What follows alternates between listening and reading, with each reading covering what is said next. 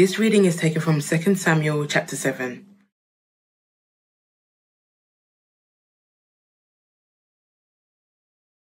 Second Samuel chapter 7. The Lord's covenant with David.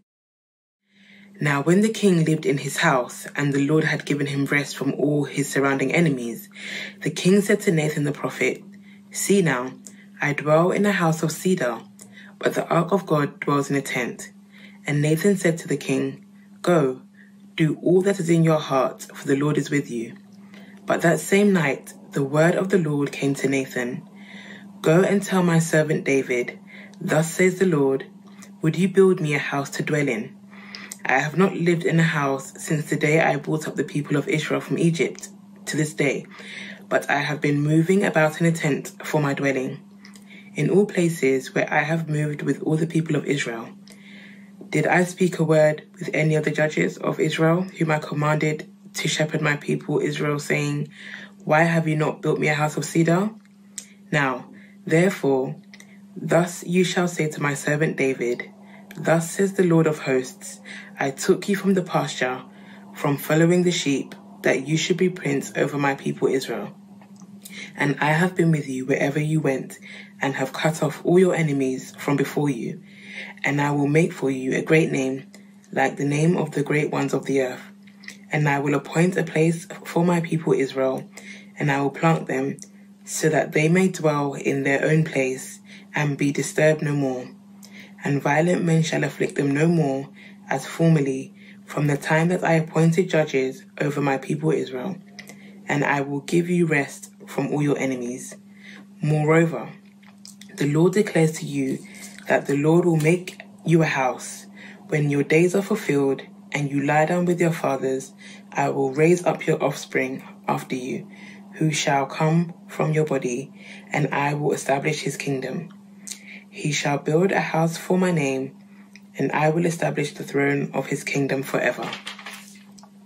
I will be to him a father, and he shall be to me a son.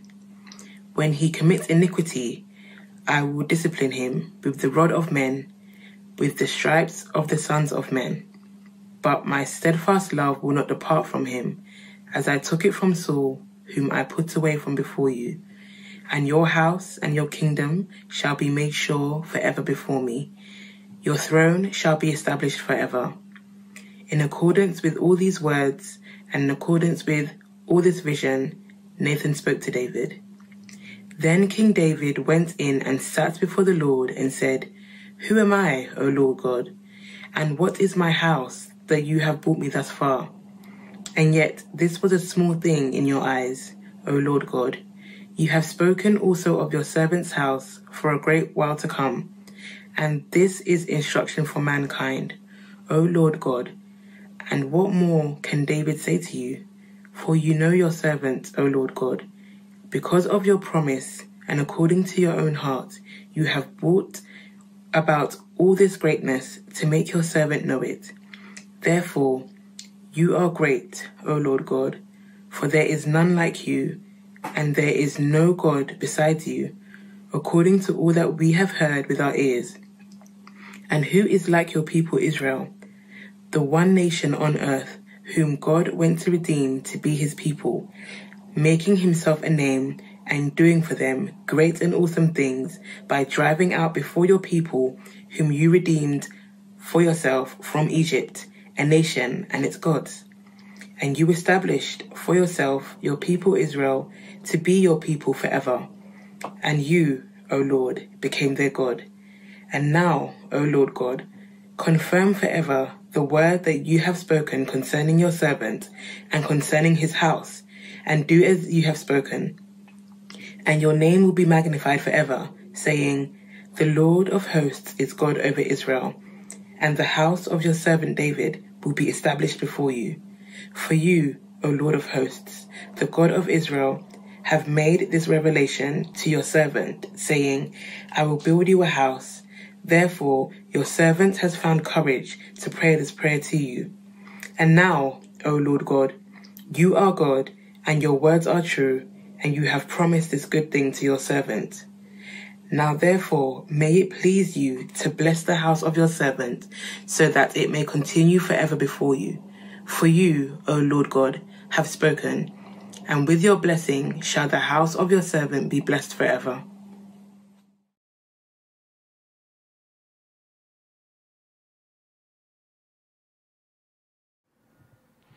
Morning, everyone. Nice to be with you. Let's pray before we start this time in 2 Samuel chapter 7. Father, we thank you that your promises are steadfast and secure.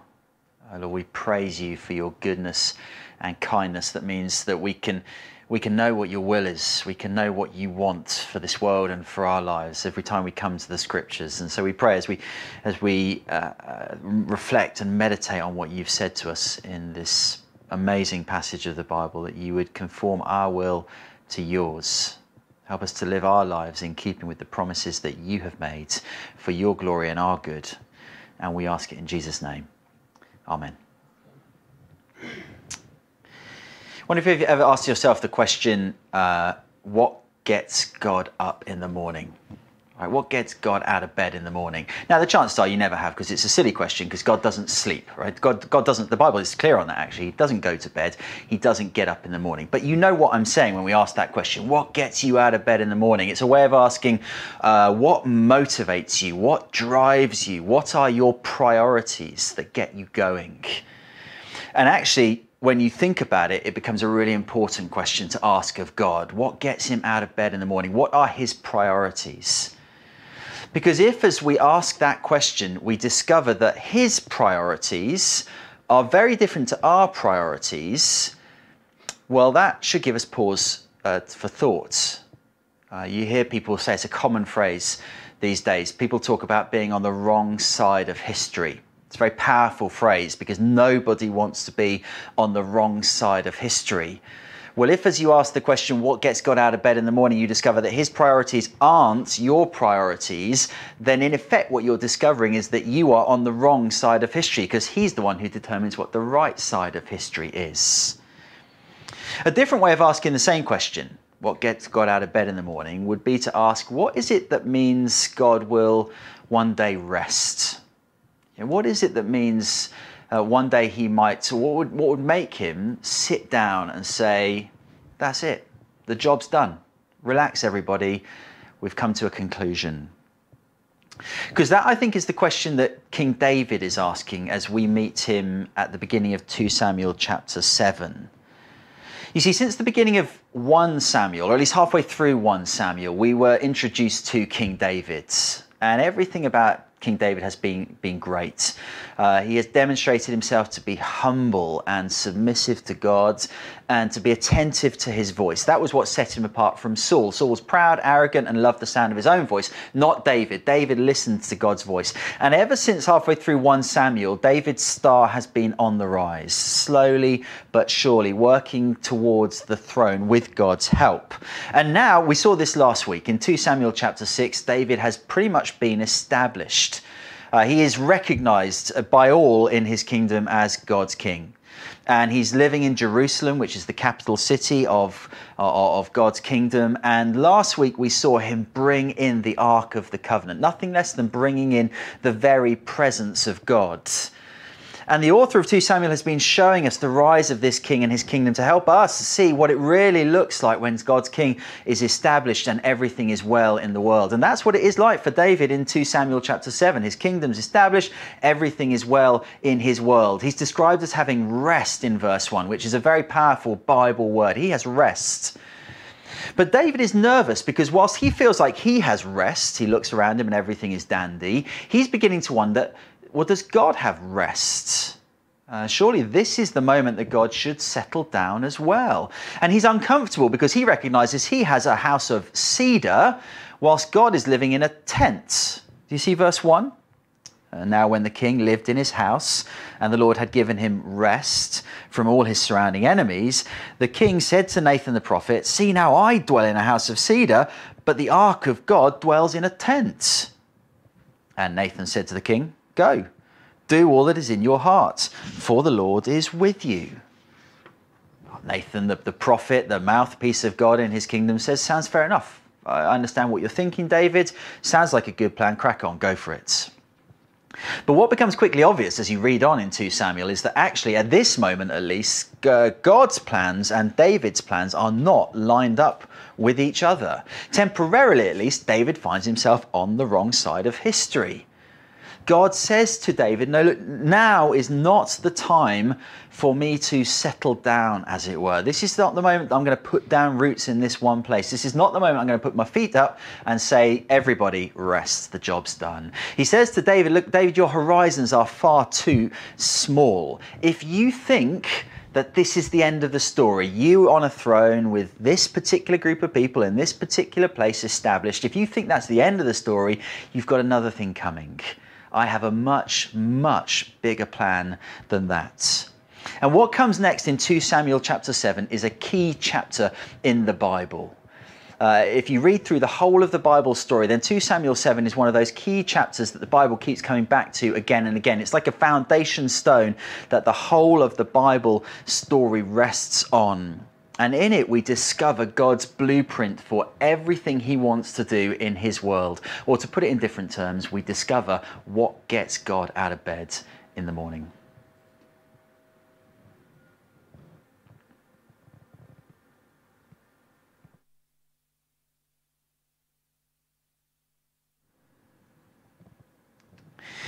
God says to David, David, you haven't seen the half of it. You haven't seen the half of it. I've got so much more planned. He sends the word through Nathan, his prophet, and you get in verse 8 what he's to say. Now, therefore, thus you shall say to my servant David, verse 8, thus says the Lord of hosts, I took you from the pasture, from following the sheep, that you should be prince over my people Israel. And I have been with you wherever you went, and have cut off all your enemies from before you. David, we've made a good start together, but you need to know it is just a start. He says, I took you from the pastures, but then he goes on, verse 9, I will make you a great name, like the name of the great ones of the earth. David, just coming to the throne of Israel, that's just the beginning. I'm going to make your name so great that everybody in the earth is going to know about it. He says, I made you prince over my people. Yes, I've done that. But verse 10, I've got more in store for them too. He says, I will appoint a place for them, for my people Israel, and will plant them so that they may dwell in their own place and be disturbed no more. And violent men shall afflict them no more, as formerly from the time that I appointed judges over my people Israel. I've got a great plan for you, I've got a great plan for your people, and I've got a great plan for your enemies as well. He says, yes, in the past I have cut off your enemies, but now halfway through verse 11, he says, I will give you rest from all your enemies. Again, there's that word rest that speaks of a permanence in God's plans. David, my plans for you and everyone else are bigger and better and more secure and more lasting. You haven't seen anything yet. And to get the full weight of exactly what God is saying to David here, we just need to pause and step back a bit from 2 Samuel 7. We need to, as it were, see where this passage fits in the full flow of the Bible story up until this point. We need to go back to the very beginning of God's promises to humanity, to the very first covenant that he made with Abraham. Abraham, we meet in Genesis chapter 12. You'll know, I'm sure, Genesis is the first book of the Bible, and in it you have both the creation story and then the fall of humanity in Adam and Eve. And by Genesis chapter 12, the world is a really, really messy place. But in Genesis 12, God speaks to Abraham, and he says to him, look, I've got a plan. I'm going to make you promises to mend this broken world. They're going to center in on you. In Genesis 12, he says to Abraham, I'm going to make your name great. And you hear the echo of that in 2 Samuel 7 as he speaks to David. And he says, I'm going to do that by giving you many, many descendants, a great people, first of all. He says, Abraham, you are going to have more descendants than the stars in the sky and than the sand on the seashore. Many, many people. And I'm going to put them in a perfect place. I'm going to plant them in a place of peace and prosperity and security. And best of all, you, Abraham, and your descendants are going to enjoy my presence with you in a way that means these people in this place are going to enjoy a perfect peace and security once and for all. Their enemies are going to be dealt with in a lasting fashion. He says, look, Abraham, your descendants are going to be in a place where there'll be no more fighting. There'll be no more war. There'll be no more division. There'll be no more racism. There'll be no more sexism. There'll be no more abuse. None of those things will exist. There'll be no more anxiety. There'll be no more fear. There'll be no more insecurity. There'll be no more justice. And now as we move from Genesis 12 and hear the echoes of all of those promises in 2 Samuel 7 to David, God says to him as well, there's going to be no more elections. No more elections. Not in my kingdom anyway, says God, because now you, David, my king, are going to be at the center of this kingdom. Because those verses that we just looked at in 2 Samuel chapter 7, you may have noticed that on either side of the promise concerning the prosperity and the peace and the security of God's people, on either side of them is a promise concerning the king. So verse 9, God said, I'm going to make your name great, David. And then in verse 11, halfway through verse 11, he says, I'm going to give you rest from all of your enemies. And so sandwiched between two great promises to the king are the promises of prosperity and peace for the people. It's God's way of saying that from now on, the blessing and peace of the people is going to be tied up inexorably with the peace and security of God's king. From now on, he's saying, my plans for my kingdom are going to have a king at the center of them. And that forever. Forever. This is going to be an eternal reality. Because as God goes on making these promises through Nathan, we begin to discover that the plans that God is making are not limited by the life expectancy of David. It's going to spill out beyond him. So verse 12, he says, or halfway through verse 11, moreover, he says, look, there's more. Don't just settle on that. Moreover, the Lord declares to you that the Lord will make you a house. You've said to him, I want to build you a house, a building, literally, for you to dwell in. He says, I'm going to make you a house, by which he means a dynasty, a line of descent, children who will come from your body. Verse 12, he says, when your days are fulfilled and you lie down with your fathers, I will raise up your offspring after you, who shall come from your body, and I will establish his kingdom. He shall build a house for my name, and I will establish the throne of his kingdom forever. And God says, look, this line's going to come from you, and even if the sons that you have and their sons, even if they stuff up, even if they happen to be unrighteous, maybe like Saul was, that isn't going to derail my plans.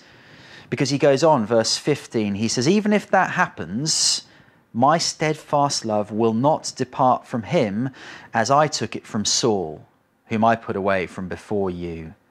And your house and your kingdom shall be made sure forever before me. Your throne shall be established forever. 3 times that word comes up in these promises. This is going to be a forever reality now. God is saying there will, in my eternal kingdom, be an eternal king who will sit on the throne. So what is it that gets God out of bed in the morning? Well, the answer we find in the promises that he makes. And here we see him make promises for an eternal kingdom with a king at the heart of it. So God's desire to establish this kingdom is the driving force. It is his motivation. It is his greatest priority. It's why when you think about it, when Jesus talks to his disciples about what to pray for, he says to them, pray these words, your kingdom come and your will be done on earth as it is in heaven. God most of all wants his kingdom established on earth in the way that it already exists in heaven. And not just a kingdom in a sort of vague sense of the word. You often hear people talking about the kingdom of God and equating it with, well, almost anything good that's going on in the world. That's an expression of the kingdom of God when you see it happening. But here we see that God's kingdom is only realized when God's king is at the heart of it. He's talking to David here and his line of descent. He's saying, that's what's going to be at the center of my kingdom. God's kingdom can only exist when God's king is acknowledged rightly as the king at the heart of that universe. And only when that's achieved fully and finally in a lasting and universal way, only then will God say, now I'm ready to rest. Now I'll put down roots on the earth. If you're asking what the right or the wrong side of history looks like, well, here's your answer in 2 Samuel chapter 7. And it might be you're tuning in this morning and you think, this is very interesting. I'm beginning to see something of how the Bible story fits together with 2 Samuel 7 as a key chapter in it. But what difference does it make? This seems quite unique or quite niche. Okay, God's interested in this king and this kingdom. What's that got to do with my life? This unique figure who's going to be at the heart of his plans. All sounds a bit distant, perhaps. But it's not at all, because in fact, these promises are at the heart of what we long for in our world. On Wednesday, was it Wednesday we went to the voting booth? Lots of us went into polling stations and we put a little X in a box.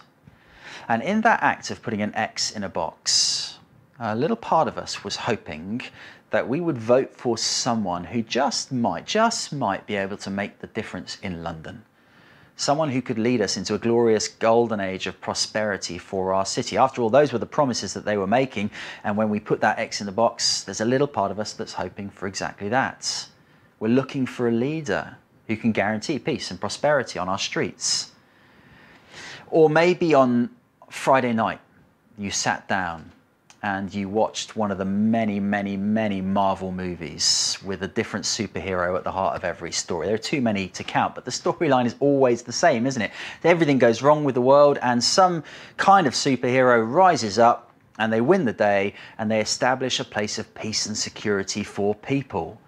Now, the reason that story keeps on getting told, the reason we're such suckers for these Marvel movies with the same storyline again and again and again, is because it touches on something deep in us. We escape into these worlds and love doing that because they touch on something very deep within. That is a longing for a leader who can rise up and bring peace and prosperity. Might be that in the last few weeks you have signed up for some kind of self-improvement schedule or technique or course or something like that. Maybe you've signed up for something that's going to get you fit. Maybe you've signed up for something that's going to help you organise your life better. Again, when we sign up for those courses, there's just a little part of us that is hoping that perhaps we can be the leader who can rise up and secure our own lives and bring in a prosperity and a peace that we're lacking.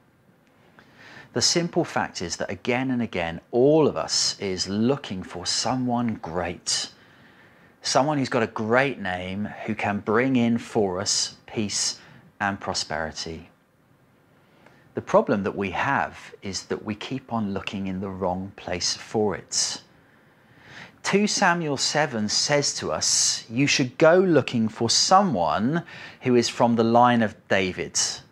Go looking for someone who is of the line of David. Go looking for someone of whom God says, this is my son who I love. Go looking for someone whose life expectancy means that they can sit on a throne forever. If you find that one, then you have found the one who can deliver on all of these promises that we're seeing in the Bible story. You are seeing the one who is at the heart of God's plans for the universe, and you are seeing what the right side of history looks like. And of course, I don't have to say it really, it's so obvious, but the Bible story as it goes on sees all of the threads coming together in one place, don't they? It sees all of the roads leading in one direction, towards Jesus Christ.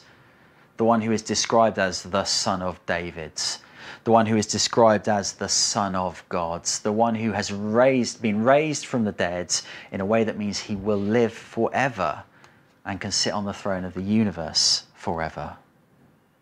This is what gets God out of bed in the morning. This is the one who he has put at the centre of his plans for an eternal kingdom. And it might take a little bit of thinking to go from that kind of big scale, that meta-narrative across not just the arc of the whole Bible story, but really the arc of the whole of history, to bring that to bear on our lives day to day. But a good way of doing that would be to ask yourself the question, maybe now as you're thinking, or maybe tomorrow morning as you get up and begin your day with the Lord, to ask yourself the question, what will it look like to line my life up with God's plan? Or differently, what will it look like for me to get myself on the right side of history? And if you want to go one step more practical and grounded than that, then you could ask yourself the question, how can I shape my prayer life around God's plan? Often it's quite revealing, isn't it? You look at your prayer life, what it is you pray for when you have those moments, either under pressure or in those moments where you've carved out a bit more time. You ask yourself, what does my prayer life look like? Well, that's the question that we can ask, because it's the question in a sense that David asks as he walks from his house into the tabernacle to be in the presence of God.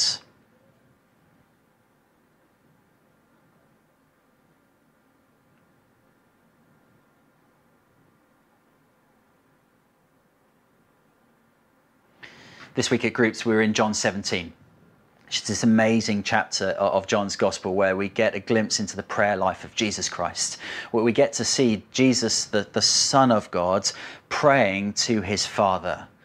If you caught the recap video to tee up the Bible study, you'd have heard Sam talking about how, or imagining what it would be like to be in one of our monthly prayer meetings on Zoom and for Jesus Christ to arrive.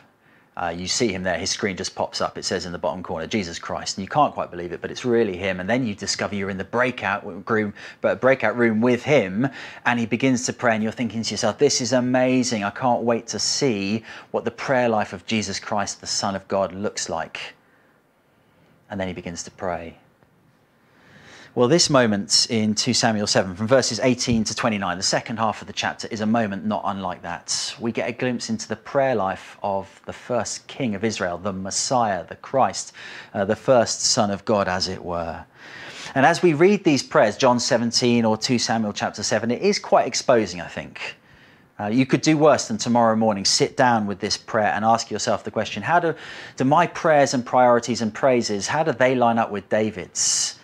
We'll find perhaps there are significant differences, because this is a prayer here that is perfectly in keeping with God and perfectly in keeping with his priorities.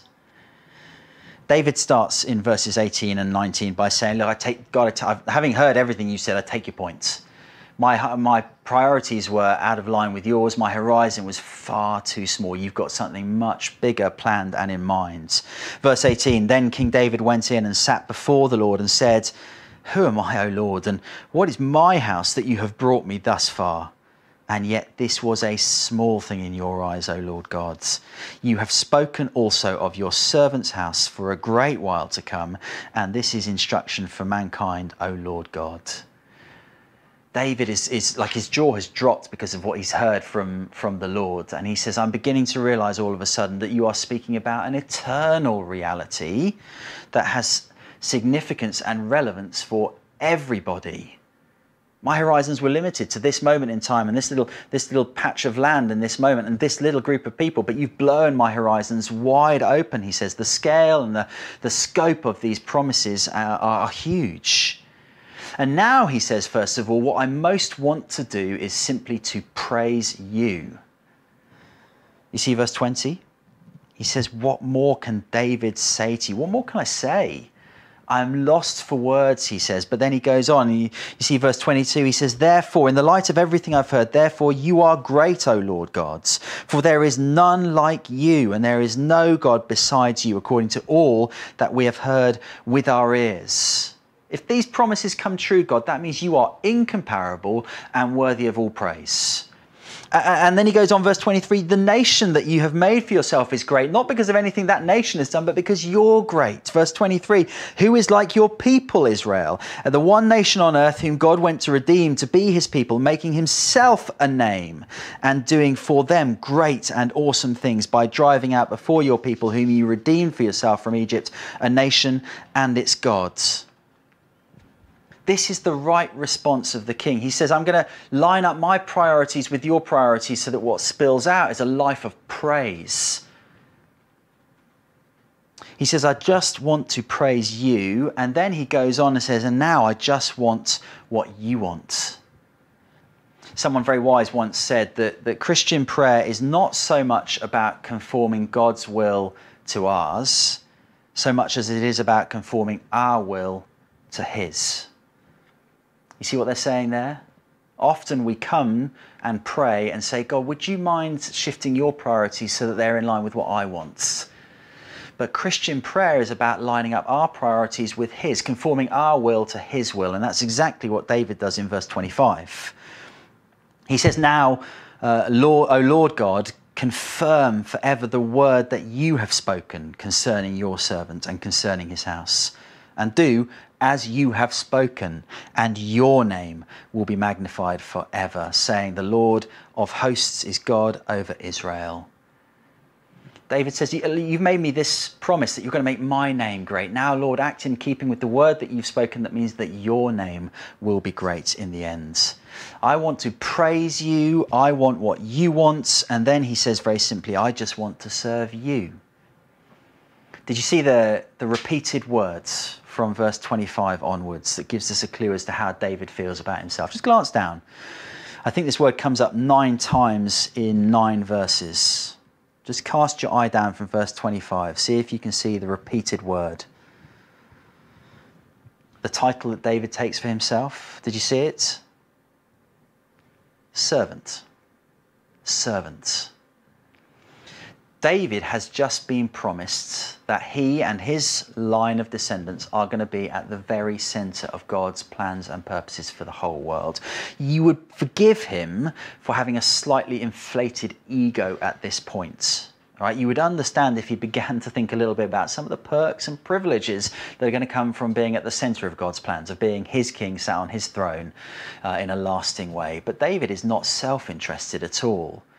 As if to really ram the point home again and again and again, he simply describes himself as God's servant.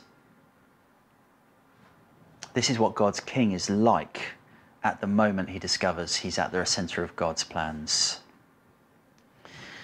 And like I said a few moments ago, there's loads that we can learn from this prayer and loads that we can use to shape our own prayer life. How often does your prayer life spill out in praise the way that David's does? How often do you scour God's word to hear what he says first and then say, Lord, do this, you've promised you'll do it, I'd love you to do that.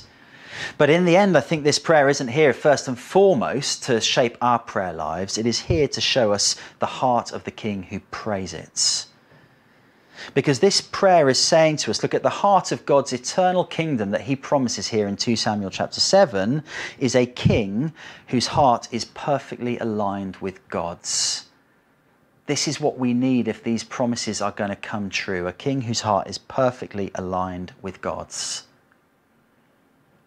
You see, the problem we have, I think, when we go looking for leaders, whether it's leaders we find in the political realm or in the realm of popular culture or sports, or even when we look at ourselves for leadership, the problem we come up against again and again is that none of those leaders have their wills perfectly lined up with God's. None of those leaders can say, I have a hot line to God. I am most concerned for him and his priorities. That's what I love most of all. We never find that. And yet that really is what we need most of all.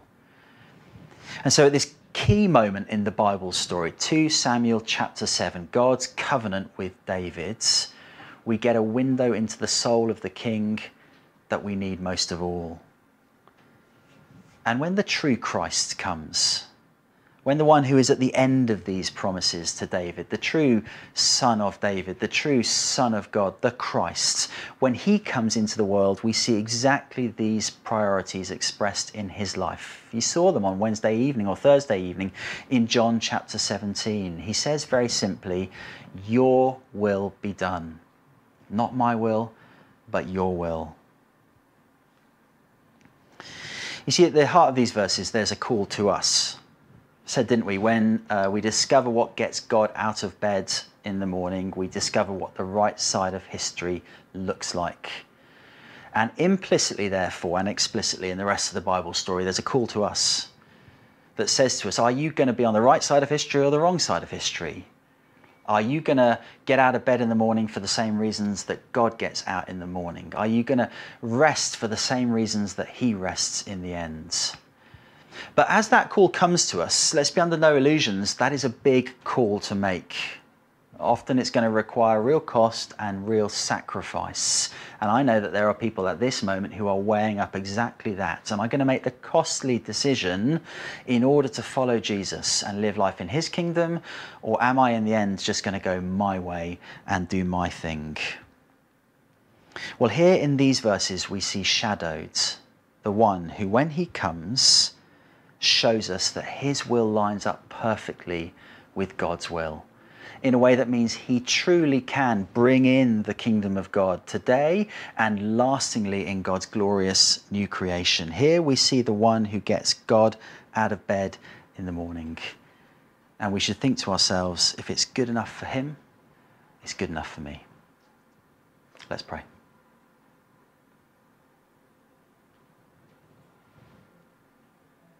Our Father, we thank you for these promises. They tell us what you're most concerned about, and they help us understand your will because you've promised them.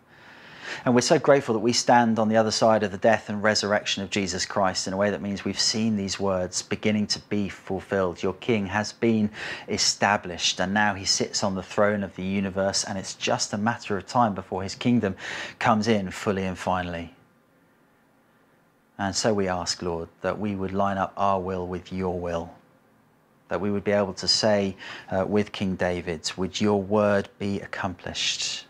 And that we'd be able to pray that, Lord, not just for the world in a general sense, but for ourselves in a specific sense. Would we be able to say with Jesus, not our will, but your will? Would we be able to pray with integrity, your kingdom come and your will be done? And we ask, Lord, that as we do that, so you would help us to enjoy all of the blessings of life in your kingdom.